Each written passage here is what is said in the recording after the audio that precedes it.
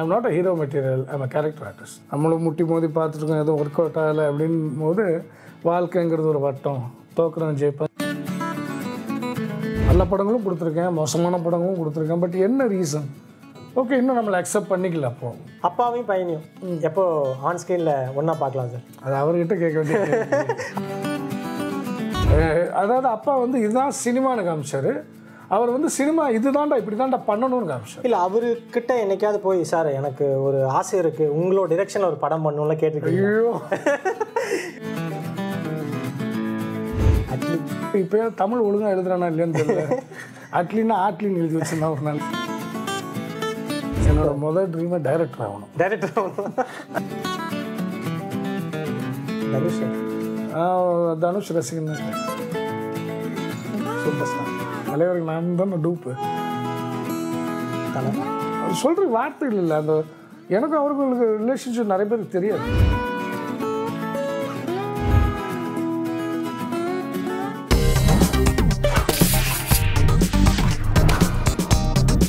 ஆதன் Tamil viewers எல்லாருக்கும் மனோஜ் அன்பார்ந்த வணக்கங்கள். இன்றைக்கி வந்து நம்ம கூட இருக்கிறத பற்றி சொல்லணும் அப்படின்னு பார்த்தீங்கன்னா, சினிமாவில் மொத்தம் 24 கிராஃப்ட்ஸ் இருக்குது. அது எல்லாருக்குமே தெரிஞ்சிருக்கும். அந்த 24 கிராஃப்ட்ஸும் வந்து கற்றுக் கொடுத்துட்டு இருக்கிற ஒரு ஆள். இவர் வந்து ஒரு பெரிய ஒரு லெஜெண்டரி டைரக்டரோட ஒரு சன்னு, அது ஆக்டர் டிரெக்டர் அப்படின்னு தாண்டி நிறைய பரிமாணங்களில் இவரை நம்ம பார்த்துருக்கோம். So let's welcome Manoj sir. வணக்கம் சார். வணக்கம். இது எப்படி 24 கிராஃப்ட்லாம் இல்லை இல்லை, இது எப்படி வந்து கோயின்சிடன்ஸாக தெரியல. என் பேரும் மனோஜ், நீங்களும் மனோஜ். ஓகே, இது ஒரு பெரிய ஒரு பிளெஸிங்னு நினைக்கிறேன். Thank you so much sir. இல்லை, நீங்கள் பாட்டு கோத்து விட்டீங்க 24 கிராஃப்ட்னு. அதெல்லாம் ஒன்றும் கிடையாது, ஒரு 2 கிராஃப்ட். சரி, ஓகே சார். மனோஜ் சாரோட இவ்வளோ வருஷம் ஜேர்னி சினிமாவில் எப்படி நீங்கள் பார்க்குறீங்க சார்? ஸ்லோ அண்ட் ஸ்டடி, அவ்வளோதான். Slow and study. பட் என்ன போராட்டங்கள் இடையில போராட்டங்கள் இருந்துட்டு இருக்குது.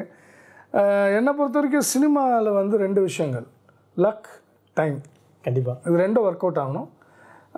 எனக்கு எப்போவுமே வந்து விஜய் சாருடைய ஒரு டைலாக் வந்து ஞாபகம் வரும்.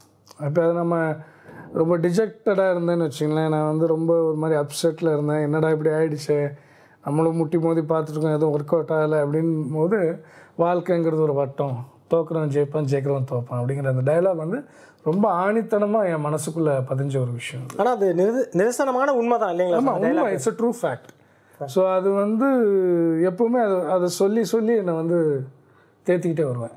அது எப்படி சார், இப்போது அப்பாவோட ஸ்கூலை இப்போ நீங்கள் தான் வந்து ரன் பண்ணிட்டு இருக்கீங்க, நிறைய கலைஞரை உருவாக்கிட்டு இருக்கீங்க. எப்படி இருக்குது அந்த ஃபீல்? இல்லை, நான் தான் ஒரு போர்ஷன் தான் பண்ணிகிட்ருக்கேன், ஆக்டிங் கிளாஸஸ் மட்டும் எடுத்துகிட்டு இருக்கேன். ரொம்ப ரேராக டைரெக்ஷன் கிளாஸஸ் எடுப்பேன். அது ஒரு டிஃப்ரெண்ட்டான ஃபீல். அது என்னென்னா, இப்போது நம்ம புது பசங்களாக மீட் பண்ணுறோம் ஸ்டூடெண்ட்ஸை. ஸோ அவங்கக்கிட்ட இருந்து நம்ம நிறைய கற்றுக்கலாம். கண்டிப்பாக. ஏன்னா அவங்க வரும்போதே வந்து சினிமா ஒரு மாயை அப்படிங்கிற மாதிரியே வராங்க.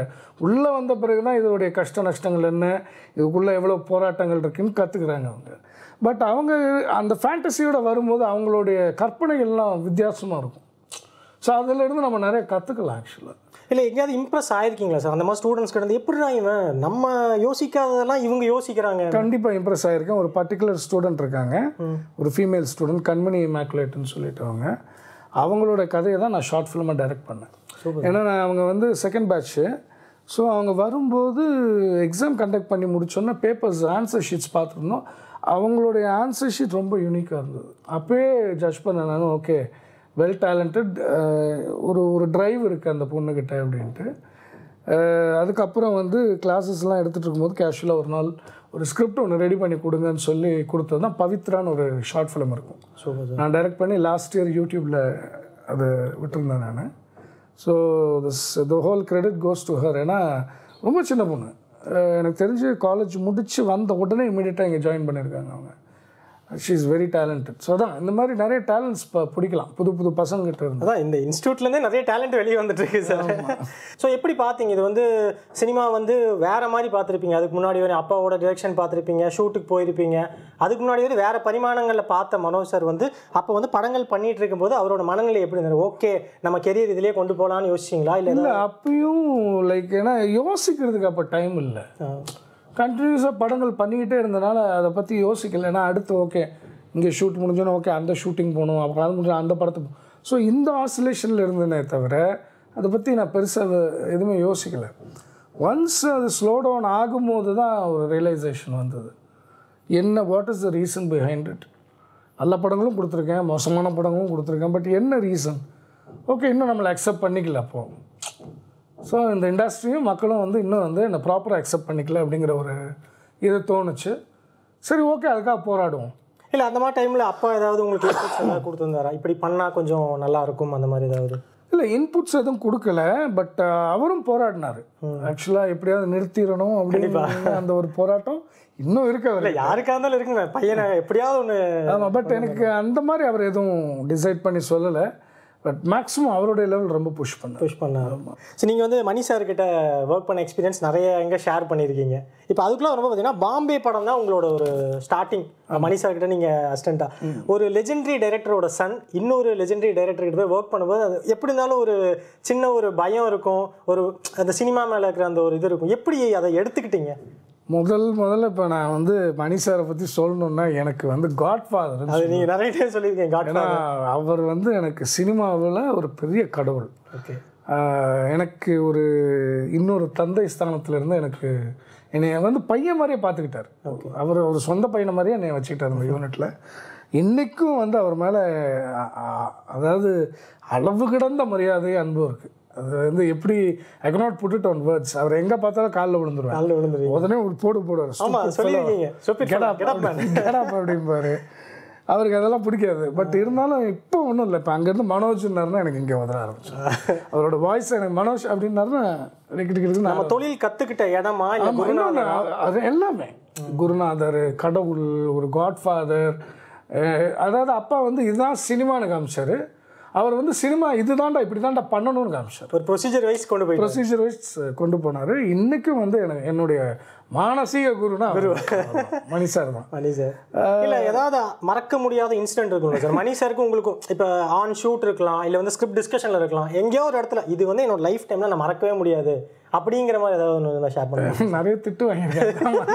ஏன்னா நிறைய இன்டர்வியூ சொல்லியிருக்கீங்க, ஓப்பனாக சொல்கிறீங்க. நிறைய திட்டு வாங்கியிருக்கேன் அவர்கிட்ட. பட் அதெல்லாம் படிப்பினை தான்.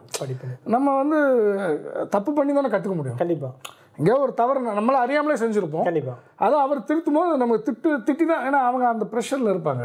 ஸ்பாட்டில் வந்து அவர் வந்து ஃபுல் ப்ரெஷரில் அவர் ஒரு ஷார்ட்டை கன்சீவ் பண்ணி ஒரு இது எடுத்துகிட்டு இருக்கும்போது அங்கே ஒரு சின்ன தவறு நடந்தால் ஆட்டோமேட்டிக்காக யாராக இருந்தாலும் கோவம் வரதான் செய்யும். பட் நம்ம அறியாமல் செய்கிற அந்த கோவத்தை அந்த ஸ்பாட்டில் அவர் கத்தி தீர்த்துருவார். அதுக்கப்புறம் கூப்பிட்டு கன்சோல் பண்ணுவார். ஆனால் இப்போ வெளியேந்து பார்க்கும்போது எப்படி பார்த்தீங்கன்னா ஒரு பெரிய லெஜெண்டரி டிரெக்டரோட சன்னு ஒருத்தர்கிட்ட ஒர்க் பண்ணுறாரு, ஐயோ நம்ம இவரை திட்டலாமா அந்த மாதிரிலாம் ஏதாவது யோசிச்சு? அதனால் நான் அப்பா அதுதான் புதுசு. நான் ஏன்னா எனக்கு மிஞ்சி போனால் 16-17 வயசு இருக்கும். நான் அது பண்ணும்போது மிஞ்சி போனால் I would have been 16 or 17 years old. I was the youngest. அதான் புளிக்கு பிறந்தது பூனையாக நிரூபிச்சிட்டீங்க. I was the youngest. But அவர் அந்த இதெல்லாம் பார்க்கல. அவர் வேலைக்கு வந்திருக்கே வா என் அசிஸ்டன்ட், ஆனால் ஒரு பையன் மாதிரி, எனக்கு ஒரு பையன் மாதிரி அப்படின்னு அப்படி தான் ட்ரீட் பண்ணார். இல்லை அவர்கிட்ட என்னைக்காவது போய் சார் எனக்கு ஒரு ஆசை இருக்குது, உங்களோட டிரெக்ஷனில் ஒரு படம் பண்ணணும்ல கேட்டிருக்கீங்க? ஐயோ என்ன மாட்டேங்கிறீங்களா? இல்லை எனக்கெல்லாம் அந்த தைரியமே கிடையாது. என்ன சார் ஏன் அப்படி சொல்லுங்கள்? இல்லை அதுதான் நான் சொல்கிறேன்ல, அவரை நான் பார்த்தாலும் அவ்வளோதான் எனக்கு முதல்ல ஆரம்பிச்சிடும். இல்லை எனக்காவது அவரு சொல்லியிருக்காரா மனோஜ் ஒரு ஸ்கிரிப்ட் இருக்கு பண்ணலாமா? இல்லை இது வரையும் இல்லை. ஃபியூச்சரில் நடக்கலாமா? நடக்கலாம், நடந்தால் நல்லதான். I will be happy. But இருந்தாலும் அந்த பயத்தோடு தான் இருப்பீங்க.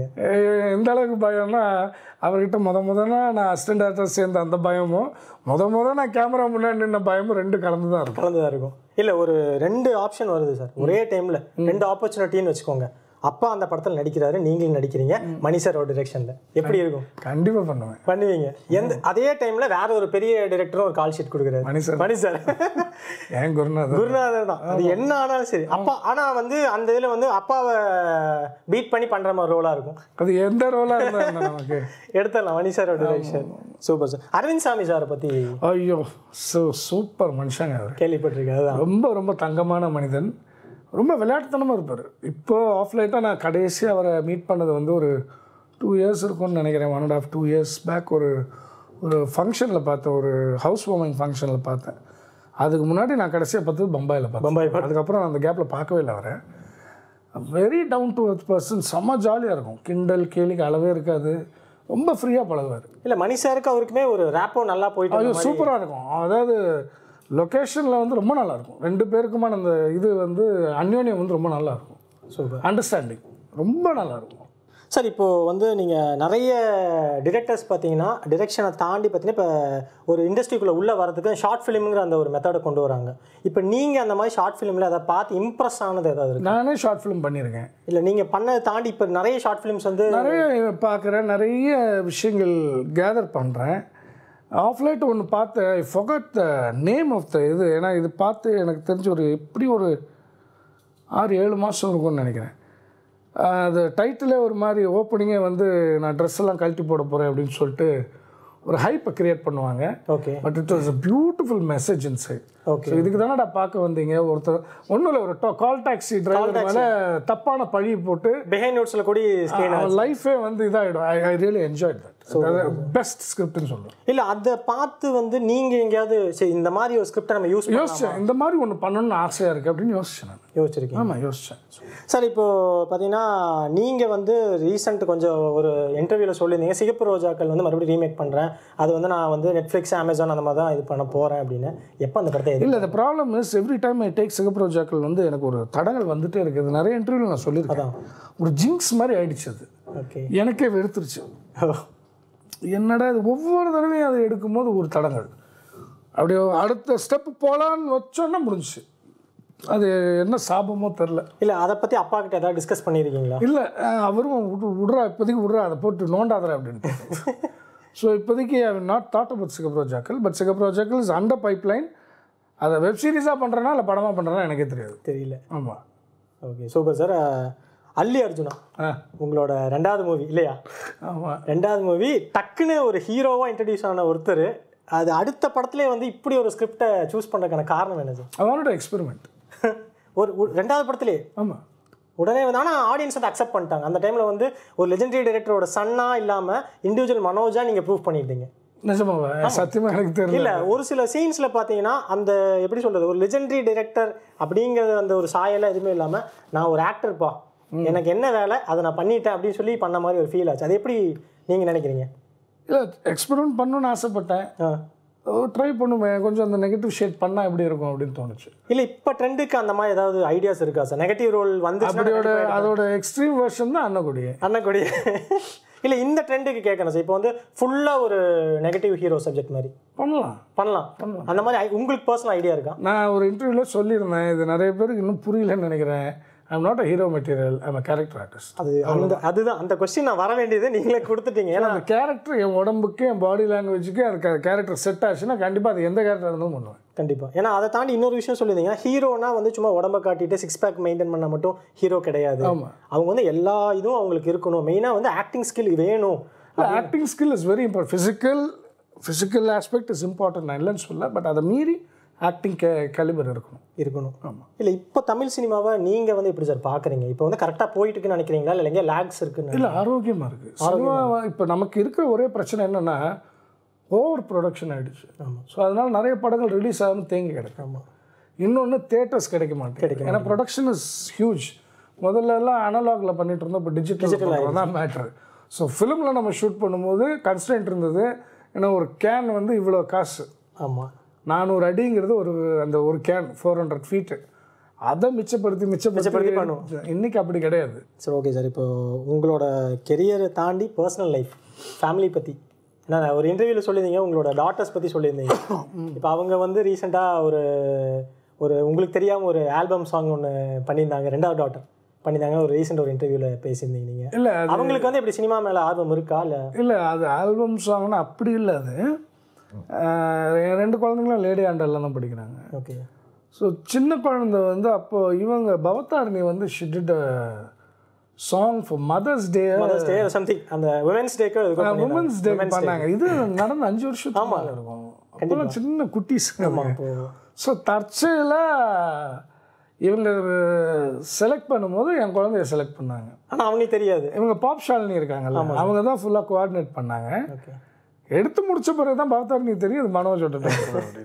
இல்லை, நீங்கள் யோசிச்சிருக்கீங்களா, நம்ம ஸ்கிரிப்ட் வந்து பண்ணுறோம், அந்த ஸ்கிரிப்டில் வந்து நம்மளோட குழந்தைங்களுக்கு ஒரு கேரக்டர் ஆர்டிஸ்ட்டாக உள்ளே கொண்டு வரணும், நல்ல ரோலாக கொண்டு வரணும்னு யோசிச்சிருக்கீங்களா? இல்லை, யோசிக்கிறது இல்லை. ஃபஸ்ட்டு பேசிக்கலாக வந்து எஜுகேஷன், அந்த பேசிக் நீட்ஸ் ஆஃப் கல்வி இது வந்து வேணும். ஒரு டிகிரியாவது வாங்கிடுங்க. அதுக்கப்புறம் நீங்கள் என்ன ஆசைப்பட்டாலும் பண்ணுங்கள். நடிக்கணுமா பண்ணுங்கள், டைரக்ஷனாக பண்ணுங்கள், நான் தடையாக இருக்க மாட்டேன். ஸோ அது வரைக்கும் இன்னும் தாத்தாக்கும் உங்களுக்கும் என்ன? தாத்தாக்கும் அவருக்குமா அவங்களுக்குமா நல்ல ரிலேஷன்ஷிப். 2 பேருக்குமே. சின்ன பேர் வந்து மதிவதனி, பெரிய வந்து அர்த்திகா. ஓகே. யார் ரொம்ப க்ளோஸு? மதிவதனி பயங்கர க்ளோஸு. தாத்தா மேலே பயங்கர லவ். அதான் நீங்கள் சொல்லியிருந்தீங்க ரீசனாக கூட. அது எப்படின்னு பார்த்தீங்கன்னா, இன்டர்வியூவில் கோவமாக இருக்காங்க, டக்குன்னு அவங்க வந்து ஆஃப் பண்ணிடுவாங்க, போய் ஹக் பண்ணி ஒரு கிஸ் பண்ணி ஆஃப் பண்ணிடுவாங்க. அவர் எந்த கோவத்தில் இப்போ இங்கே ஒரு ரொம்ப இதான் அவர் சேர் ரொம்ப உச்சகட்ட டென்ஷனில் உட்காந்துதான் அவர் பார்த்தாருன்னா ஆஃப் ஆயிடும். அவ்வளோ அப்படியே அந்த 1000 டிகிரிஸில் இருக்கிறது அப்படியே இறங்கி 0 டிகிரி கீழே வந்துடும். அப்பா கிட்ட நீங்கள் அதாவது வந்து நிறைய விஷயங்கள் கற்றுக்கிட்டாலும் அப்பா கிட்ட யூனிக்காக இல்லாமல் ஒரு பர்சனலாக ஒரு விஷயம், அது வந்து அவர் அப்பான்னு இல்லாமல் டிரெக்டராக நீங்கள் பார்த்து வியந்த விஷயம் என்னது? அவருடைய ஒர்க் ஸ்பீடு. அன்னக்குடி பண்ணும்போது நான் மிரண்டு போனேன். நான் என்னென்னா, காலையில் ஒரு லொக்கேஷன் போகிறோம். வழக்கமாக அந்த 5 மணிக்கு எந்திரிச்சு குளிச்சு ரெடி ஆகி 6 மணிக்கு வண்டி ஏறி இதெல்லாம் போகிறோம். அந்த லொக்கேஷன் போகிறதுக்கு இட் டேக் 45 மினிட்ஸ். 7 மணிக்கு அங்கே போய் ரீச் ஆகிறோம். 8 மணிக்கெல்லாம் வெயில் ஆரம்பிச்சு தான் சாத்துறோம். மார்னிங் 8 o'clock நான் சொல்கிறேன். ஒரு மலை மேலே அங்கே தான் வந்து அவங்க 2 பேரும் ரகசியமாக மீட் பண்ணுற மாதிரி ஒரு சீன் இருக்கும். கார்த்திகாவும் லக்ஷ்மணும் மீட் பண்ணுற மாதிரி. வண்டி விட்டு இறங்கி சரி இது காஸ்டியூம் மாற்றிட்டு வரலாம், திரும்பி பாரு மேலே போய் நிற்கிறாருங்க. அதுக்குள்ளேயே வண்டியிலேருந்து இறங்கி ஒரு 10 மினிட்ஸ். அவர் வாக்கிங் ஸ்பீடெலாம் மேட்சே பண்ண முடியாது. அது என்னென்னா, ஸ்பாட்டுக்கு போயிட்டிங்கன்னா மைண்ட் ஓட ஆரம்பிச்சிடும் அவருக்கு. லொக்கேஷன் பார்த்துட்டாருனாலே என்னென்ன ஷார்ட் அப்படிங்கிறது ஆட்டோமேட்டிக்காக மைண்டு சொல்ல ஆரம்பிச்சிடும் அவருக்கு. அவர் ப்ரிப்பேர்டு ஏதாவது பண்ணுவார்? எதுவும் கிடையாது, எல்லாம் ஸ்பாட்டில் தான். ஆன் ஸ்பாட் தான். அவருக்கு விஷுவல் வந்து ஆன் ஸ்பாட்டில் தான் ஓடும். அவர் மைண்டு என்ன சொல்லுதோ அதுதான் விஷுவல். அவர் அதான் இப்பயும் சொல்லுவார், உன்னை நடுராத்திரியில் தட்டி எழுப்பி இந்த சீனில் எத்தனாவது டைலாக் அந்த இதில் வந்து எப்படி என்ன டைலாக் அவன் சொல்லுவான்னா, டைலாக் சொல்லணும் தூக்கத்தில். அவன் தான் வந்து பர்ஃபெக்டாக ஒரு ஸ்கிரிப்டை உள்ளே அடக்கி வச்சுருக்கான்னு சொல்லுவார். அதனால தானே இன்னும் வந்து சாரை வந்து தூக்கி கொண்டாடிட்டு இருக்கு தமிழ் சினிமா. எப்படி சார் நீங்கள் வந்து அப்பா கிட்ட கற்றுட்டீங்க, ஓகே. என்னைக்காவது வந்து அப்பா சொல்லியிருக்காரு, மனோஜ் நீ இந்த ட்ராக் எடு, இந்த ஜேர்னலில் கொண்டு போ, இது வந்து ஆடியன்ஸுக்கு ரீச் ஆகுங்கிற மாதிரி? அப்படிலாம் சொல்லலை. நீ டைரக்டர் ஆகாத, பேசாமல் நடிகனா போ, டைரக்டருங்கிறது ரொம்ப கஷ்டமான வேலை, நீயே பார்த்துருக்க, இல்லை வேண்டாம்டான்னு நீ ஃபோர்ஸ் பண்ணி நடிக்க வச்சது அவர் தான். அவ்வளோதான். ஓகே சார், இப்போ வந்து ஒரு சின்னதாக ஒரு 4-5 கொஸ்டின்ஸ் கேட்குறேன். உங்களோட மைண்டில் ஓட டக்குன்னு ஒரு விஷயம், அதாவது டிரெக்டர்ஸ் தான் சார், அவங்களோட பாசிட்டிவ் நெகட்டிவ். ஃபஸ்ட்டு பார்த்தீங்கன்னா நம்ம சங்கர் சார் பிரம்மாண்டம். 2வது வந்து அவரோட தாட் ப்ராசஸ் வந்து மேட்ச் பண்ண முடியாது. ரொம்ப அவர் யோசிக்கிறதுலாம் யூனிக்காக இருக்கும், வித்தியாசமாக இருக்கும். ஒரு படத்துலையும் வேறு வேறு மாதிரி. அதான் அவரை சாட்டிஸ்ஃபை பண்ணுறது ரொம்ப கஷ்டம். இப்போ நீங்கள் எந்திரன் நான் ஒர்க் பண்ணும்போது ரஜினி சார் வீடு வந்து நான் கண்டுபிடிச்சி கொடுக்குறதுக்கு 2 மாதம் ஆச்சு. ஏன்னா சென்னை டு பாண்டிச்சேரி வரைக்கும் நான் ட்ராவல் பண்ணியிருக்கேன். டெய்லி நான் 2 months. அப்போ எனக்கு தெரியும் அந்த ரோட்டில் உள்ள என்னென்ன லேண்டு விலைக்கு வருது. ஆல்மோஸ்ட் வந்து நான் ஒரு ரியல் எஸ்டேட் ஏஜென்ட் மாதிரியே இருந்தேன் அந்த பீரியடில்.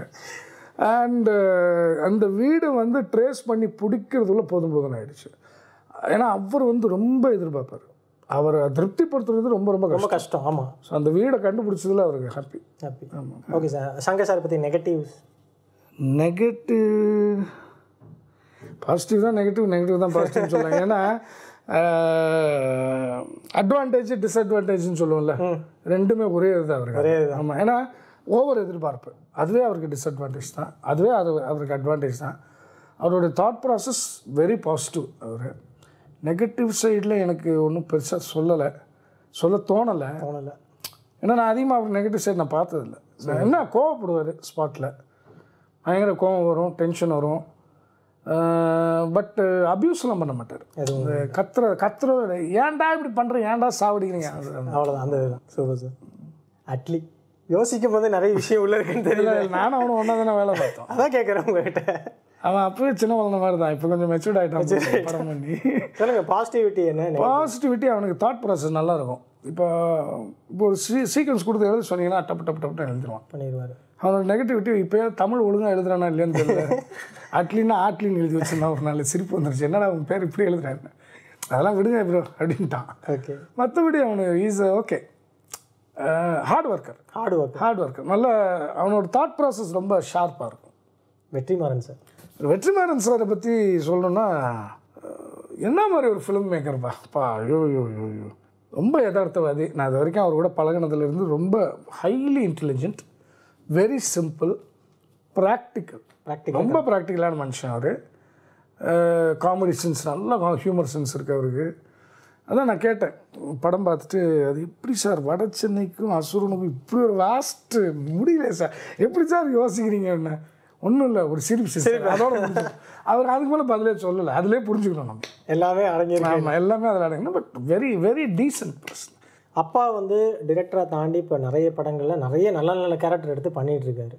ஸோ இப்போ அந்த மாதிரி கேரக்டரில் நீங்கள் பார்த்து இந்த கேரக்டர் நல்லா இருக்குப்பா, எப்படி இந்த கேரக்டர் நீங்கள் எடுத்தீங்க, அதுக்கு ஏதாவது பேசியிருக்கீங்களா அப்பாட்ட? இல்லை, நான் பிரமிச்சது வந்து பாண்டிய நாடு தான் சொல்லுவேன். கரெக்ட். நான் ரொம்ப அவர், ஏன்னா அதுக்கு முன்னாடி மணிசார் படம் பண்ணியிருக்காரு, குரங்கு பொம்மை வருஷம் பண்ணிட்டு இருந்திருக்காரு. என்னை ரொம்ப பாதிச்சது பாண்டிய நாடு. ஏன்னா I could really feel my father. அவருடைய ஒரிஜினல் உள் உணர்வு நான் வந்து ஸ்க்ரீனில் பார்த்தேன். பார்க்குறீங்க, ஏன்னா நிறைய ஆக்டர்ஸ்க்கு வந்து அவர் வந்து ஒரு டிரெக்டராக நடித்து காமிச்சிருக்காரு. இன்றைக்கி அவர் ஒரு நடிகராக வந்து லைம்லைட்டில் நிற்கிறாருங்கும் போது பாண்டிய நாடு தான். அதுக்கு சுசி சாருக்கு தான் பெரிய நன்றி சொல்லணும். சாம்பியன் படத்தில் ரீசெண்டாக வந்து ஒரு தெரிக்க விடுற ஒரு ரோல் பண்ணியிருக்கேன். எப்படி அது ஒரு சாட்டிஸ்ஃபைடாக ஃபீல் பண்ணுறீங்களா? ரொம்ப சாட்டிஸ்ஃபைடாக ஃபீல் பண்ணுறேன். நான் கதை கேட்கும் போது ஐ வாஸ் வெரி சாட்டிஸ்ஃபைட்.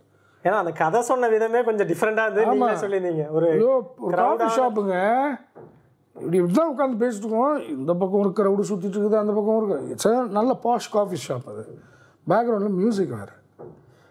இவர் கதை சொல்கிறாரு, நான் ஒரு காஃபி சாப்பிட்டு கதை கேட்டுட்டு எனக்கு அப்படியே ஒரு மாதிரி இரிட்டேட் ஆகுது. ஆனால் ஒரே எரிச்சலாக இருக்குது, இங்கே உட்காந்து கதை கேட்குறமே. ஆனால் அவர் அதை பற்றியெல்லாம் கவலையப்படாமல் அப்படியே ஒப்பிச்சுட்டே இருக்காரு. அப்போ தான் ரியலைஸ்ட். ஆனால் அதை பிடிச்சி வாங்குறேன் நான். அவர் என்ன சொல்கிறாரோ அந்த கேரக்டர், என் கேரக்டர் மட்டும் 1 மணி நேரம்னு சொன்னார். அப்பா 1 hour சொல்லியிருக்காரு. அதை அப்படியே கிராஸ் பண்ணி எனக்கு இதெல்லாம் மறக்க ஆரம்பிச்சிச்சு. இந்த சவுண்ட் எல்லாம் ஃபேட் ஆக ஆரம்பிச்சிச்சு. எனக்கு ஃபுல்லாக கதைக்குள்ளே இன்வால்வ். அப்போ தான் யோசித்தேன், ஒருத்தன் வந்து ஒரு மனிதன் வந்து இப்படி உட்காந்து இவ்வளோ இறைச்சலில் வந்து ஒரு மனுஷன் கதை சொல்கிறாப்புலன்னா, அப்போ எந்த அளவுக்கு அது உள்ளுக்குள்ளே இருந்திருக்கும் அந்த மனுஷங்கிட்ட. அப்போ அதை எக்ஸிக்யூட் பண்ணாப்புலாம் அந்த ஆள் எப்படி பண்ணுவாப்புல அப்படிங்கிற ஒரு ஐடியா நமக்கே வரும்ல. அப்பயே முடிவு பண்ணிட்டு ஐ வில் டூ தட் அப்படின்னு. அப்பா படத்தை பார்த்து என்ன சொன்னார் சார்? ரொம்ப ஹாப்பியானார். இப்போ தான் முந்தா நேற்று தான் படம் பார்த்தார். நைட்டு படம் பார்த்துட்டு ரொம்ப எமோஷனல் ஆகிட்டார். ஃபென்டாஸ்டிக் அப்படின்னாரா? அது ஒரு வீடியோவை போஸ்ட் பண்ணியிருக்கேன். ஃபேஸ்புக்லேயும் இருக்கும், வாட்ஸ்அப்லேயும் இருக்கும், போய் பாருங்கள். Super sir. அவர் பேசின வீடியோ அப்படியே லைவாகவே ஒரு ரிவ்யூ கொடுத்துட்டாரு. லைவாக ஒன்று கேமராவில் கொடுத்தாரு, ஒன்று பர்சனலாக பேசும்போது யாரோ வீடியோ எடுத்துட்டாங்க. அது ஃப்ரெண்ட் எடுத்து எனக்கு வாட்ஸ்அப் பண்ணாங்க. அது அப்படியே இருக்குது. சரி, உங்களுக்கு வந்து இப்போது டிரெக்ஷன் சைடு தான் இன்ட்ரெஸ்டிங் சொல்லியிருக்கீங்க. நான் வந்து ஒரு ஹீரோ மெட்டீரியல் கிடையாது அப்படின்னு என்னைக்காவது யோசிச்சிருக்கீங்களா? இந்த ஜேர்னர் ஒரு படம், என்னோட ட்ரீம் மூவி, இந்த ஜேர்னர் நான் கண்டிப்பாக எடுத்தே ஆகணும், தமிழ் சினிமாவில் நான் ப்ரூவ் பண்ணி ஆகணும்னு மாதிரி ஜானர் ஏதாவது இருக்கா? என்னோட முதல் ட்ரீமே டைரக்டர் ஆகணும். அதுக்கப்புறம் தான் நான் ஜானர்லாம் யோசிச்சேன். ஃபஸ்ட்டு படிப்படியாக போகணும். ஆமாம், முதல்ல ஒரு டைரக்டர் ஆகணும். அதுக்கு ஒரு ஸ்கிரிப்ட் இருக்குது, ஒரு வித்தியாசமான ஒரு கதை. இட்ஸ் அ லவ் ஸ்டோரி, ஆனால் ஒரு வேறு பேட்டர்னில் இருக்கும். ஸோ அதுதான் இப்போதைக்கு சொல்ல முடியும். வேறு எதுவும் ரிவீல் பண்ண முடியாது. அப்பாவையும் பையனையும் எப்போ ஆன் ஸ்க்ரீனில் ஒன்றா பார்க்கலாம் சார்? அது அவர்கிட்ட கேட்க வேண்டிய அவர்கிட்ட கேட்க முடியலையா சார்? எங்கிட்ட கேட்டுருந்தா யார் அவங்க எடுக்க ரெடியாக இருக்காங்களோ நாங்கள் ரெடி ஆகும். ரெடி, நீங்கள் ரெடி தான்? ரெடி தான், ஆல்வேஸ் ரெடி தான். சரி, ஓகே சார். நான் வந்து ஒரு ஆர்டிஸ்ட்லாம் சொல்கிறேன் சார். ஒரு சில ஆர்டிஸ்ட்டு உங்களோட இதில் ஃபஸ்ட்டு பார்த்தீங்கன்னா விட்றீங்க. சாந்தனு, சோனு செம jolly type, very nice, close ஃப்ரெண்டும் கூட. ஆமாம், வெரி க்ளோஸ், ரொம்ப நல்ல பையன். ஊம குசுமா அப்படியே அதை ஒத்துக்கணும். ஊம குசுமாவை இன்னொன்று ஒரு டிரைவ் இருக்குது அவனுக்கு எப்படியாவது போராடி ஜெயிச்சிடணுங்கிற அந்த டிரைவ் இருக்குது. அதுக்காக மெனக்கட்டுறாங்க பையன். சூப்பர். தனுஷ் சார் ரொம்ப வியந்த ஒரு நடிகன். இந்த வயசில் இவ்வளோ மாறுபட்ட கதாபாத்திரங்கள், இவ்வளோ expressions, is a versatile ஆக்டருங்க. Dhanush ரசிகன்னே சொல்லலாம். Vijay Sethupathi down to earth, குழந்தை. அந்த மனுஷனுக்கு நீங்கள் எந்த கேரக்டர் கொடுத்தாலும் செட் ஆகாம தூக்கி சாப்பிட்டு போயிட்டு யதார்த்தமாக இருக்கிறாரு. ஐயோ, பழகி பார்த்தீங்கன்னா ரொம்ப ஒரு குழந்தை. அவர் ரொம்ப நல்ல மனுஷன். ரொம்ப நான் பழகின வரைக்கும் ரொம்ப நல்ல மனுஷன். இதுக்கு ஒரு நாள் தான் பழகிருக்கேன். அதுலேயே இம்ப்ரெஸ் ஆகிட்டீங்க? ரொம்ப இம்ப்ரெஸ் ஆகிட்டேன். விக்ரம் சார் கெனி செம ஜாலி டைப். அவர் கெனி வந்து எப்படின்னா குசுமை, பயங்கர குசுமெல்லாம் இருக்குது அவர்கிட்ட. இன்னொன்று வெரி ஃப்ரெண்ட்லி, ரொம்ப ஃப்ரெண்ட்லி. ஒரு எப்படி சொல்கிறது, ரொம்ப அனலைஸ் பண்ணி ஒரு ஒரு விஷயம் ஒரு ஒரு விஷயத்தை கன்வே பண்ணனால நம்ம அனலைஸ் பண்ணி பொறுமையாக தான் கன்வே பண்ணுவார். ரொம்ப நல்ல விஷயம். ஓகே. பழகிறதுக்கு ஒரு இனிமையான மனிதன். தலை ஒரு எப்படி சொல்கிறதுன்னா வெரி சொல்கிற வார்த்தைகள் இல்லை. அந்த எனக்கும் அவர்களுக்கு ரிலேஷன்ஷிப் நிறைய பேருக்கு தெரியாது. ஒரு வித்தியாசமான ஒரு ஃப்ரெண்ட்ஷிப்னு வச்சுக்கோங்களேன். அதான் நான் சொல்லுவேன். ஏன்னா பிகாஸ் அந்யோன்யங்கிறத விட அதை தாண்டி ஒன்று இருக்குது. அவருக்கு வந்து தாஜ்மஹால் சாங் எப்போ போட்டு காட்டினேன், பிஃபோர் ஆடியோ ரிலீஸ்ன்னு நினைக்கிறேன். பிஃபோர் ஆடியோ ரிலீஸ் இல்லை ஷூட்டிங் டைம் போகும்போது, தாஜ்மஹால் ஃபர்ஸ்ட் ஷெட்யூல் போகும்போது திருப்பாச்சி போட்டு காமிச்சேன். அப்போ கூட சாங் ஃபுல்லாக முடியல. அப்போ தான் கேட்டு டென்ஷன் ஆகிட்டாப்ல. டென்ஷன் ஆகி அந்த வார்த்தையை சொன்னார். சரி சார். தளபதி ரொம்ப ரொம்ப அமைதியான ஒரு இது. நான் கேள்விப்பட்ட வரைக்கும் எல்லா வேலையும் அவரே எழுத்து போட்டு பண்ணிக்குவார் அப்படின்னு கேள்விப்பட்டேன். நான் வந்து பர்சனலாக அதிகமாக அவர் கூட இன்ட்ராக்ட் பண்ணது கிடையாது. ஒன்லி ஃபியூ டைம்ஸ் எங்கள் வீட்டு பார்ட்டிஸ்க்கெலாம் வந்திருக்காரு. அப்போவும் அமைதியாக தான் இருப்பார். ஒன்றும் பெரிய ஆரவாரமே இருக்காது. வாட்டு வருவார், ஜாலியாக பேசிட்டு போயிட்டே இருப்பார். அவ்வளோ. கமல் சார் இது அவருக்கே ஞாபகம் இருக்கா இல்லைன்னு தெரியல. கைதின் டைரி டைமில் மோஸ்ட்டாக என்னை தூக்கி வச்சிருந்தது அவர் தான், கமல் சார். ஏன்னா அப்பா ஒரு இதில் பேசியிருந்தாருன்னு நினைக்கிறேன். சேம் இது. ஏன்னா என் பையன் வந்து என் கூட இருந்ததை விட அவர் கூட தான் ஒட்டிகிட்டே இருக்காரு. ஆமாம், அதிகமாக கமல் சார் தான் நான் தூக்கி வச்சு சுற்றிட்டு இருப்பார். உப்பு மூட்டெலாம் தூக்கியிருக்காரு. அப்போ என்ன தேர்ட் ஸ்டாண்டர்ட் படிச்சுட்ருக்கேன். உப்பு மூட்டையெல்லாம் தூக்கியிருக்காரு. என்ன எனக்கு இன்னும் ஞாபகம் இருக்குது. லாஸ்ட்டாக சூப்பர் ஸ்டார் தலைவருக்கு நான் தான் டூப்பு. எந்திரனில் நான் தான் அவருக்கு டூப்பு. அந்த சிட்டியோட இது அதை நான் ஆக்சுவலாக கேட்கணும்னு நினச்சேன் சார். எப்படி இருந்தது அந்த ஒரு ஸ்பாட்டில்? அது தற்செயலாக அமைஞ்சது தான். Okay sir. ஏன்னா வண்டி யாருக்கும் ஓட்ட தெரியல. அப்போ அந்த பென்ஸை நான் ஓட்டினேன். சரி அவனே போட சொல்லி அப்படின்ட்டு டேரக்டர் சங்கர் சார். இதுதான் சான்ஸு, யூஸ் பண்ணிக்க. ஆமாம், மொதல் டைலாகு தலை திருப்பிடா அப்படின்ட்டு இருப்பேன். ஃபஸ்ட்டு டைலாக் அவர் கூட எனக்கு ஐயோ தலைவரை போய் இப்படி பேசிகிட்டு இருக்கிறேன் அப்படின்ட்டு டேக் முடிஞ்சது. Sorry sir, leave it short தானே இது டைலாகு அப்படின்ட்டாரு. நீங்கள் சொல்லிட்டு போயிடுவீங்க. சூப்பர் ஸ்டாருங்கிறது வெளியே தெரியாதுங்க. அப்படி இருப்பார். Very simple. மரியாதை யாராக இருந்தாலும் அந்த ரெஸ்பெக்ட், ஒரு மனிதனை மனிதனாக மதிக்கக்கூடிய ஒரு அருமையான மனிதன் சொல்லலாம். அதுதான் சூப்பர் ஸ்டார். அவர் தான் சூப்பர் ஸ்டார். அவர் நடிகனை விட மிகச்சிறந்த ஒரு மனிதன். முதல்ல அதான் ஃபஸ்ட்டு பியூட்டிஃபுல் ஹியூமன் பீயிங். லாஸ்ட்டாக ஒரு கொஸ்டின் சார். மனோஜ் அவருக்கு வந்து ஒரு படம் வந்து நான் இந்த படம் வந்து ட்ரீம் ப்ராஜெக்ட்டு நீங்கள் ஸ்கிரிப்ட் பண்ணிட்டு இருக்கீங்கன்னு சொன்னேன். அந்த படத்தில் இந்த ஹீரோவை தான் நான் வந்து என்னோடய ஒரு ஐடியாவை வச்சுருக்கேன் அப்படின்னா அது எந்த ஹீரோவுக்கான சப்ஜெக்டாக இருக்கும்? அப்படி சொல்ல முடியாது. என்னுடைய ஸ்கிரிப்டுக்கு யார் சூட்டபுளாக தான் பண்ணுவேன். எனக்கு என் கதை தான் முக்கியம். ஸோ அந்த டைமில் நான் அந்த ஸ்கிரிப்டை முடிக்கும் போது யார் இந்த இதுக்கு ஒரு அனலைசேஷனில் யார் கரெக்டாக இருப்பாங்கங்கிற ஒரு இதில் பார்த்து அவங்கள அப்ரோச் பண்ணுவேன். Okay sir. நம்ம லாஸ்ட்டாக நம்ம சினிமாவை நோக்கி வரக்கூடிய இளைஞர்களுக்கு மனோஜ் அவர்கள் கொடுக்கக்கூடிய ஒரு டிப்ஸ் இல்லை அட்வைஸ்னால் என்னவாக இருக்கும்? நேசிங்க, லவ் பண்ணுங்கள். It's beautiful field. சினிமா மாதிரி ஒரு மீடியா எதுவுமே இல்லை. நம்ம கனவை வந்து வெளியே மெய்ப்படுத்துறது தான் சினிமா. ஆனால் உண்மையாக இருங்க, அவ்வளோதான். அதுதான். ரொம்ப சூப்பராக பேசுனீங்க sir. Thank you so much. Thank you so much. Thank you. பிஸியான ஷெட்யூலில் வந்து எங்களுக்கு ஒரு வாய்ப்பு கொடுத்தது ரொம்ப ரொம்ப நன்றி. தேங்க்யூ. ஆதன் வியூவர்ஸ் எல்லாருமே வந்து இந்த இன்டர்வியூ பார்த்து கண்டிப்பாக வந்து மெர்சல் ஆவீங்க அப்படின்னு சொல்லி நம்புகிறோம். இதே மாதிரி சூப்பரான ஒரு ஷோவில் மீட் பண்ணுறேன். Until this is Manoj signing off. Thank you.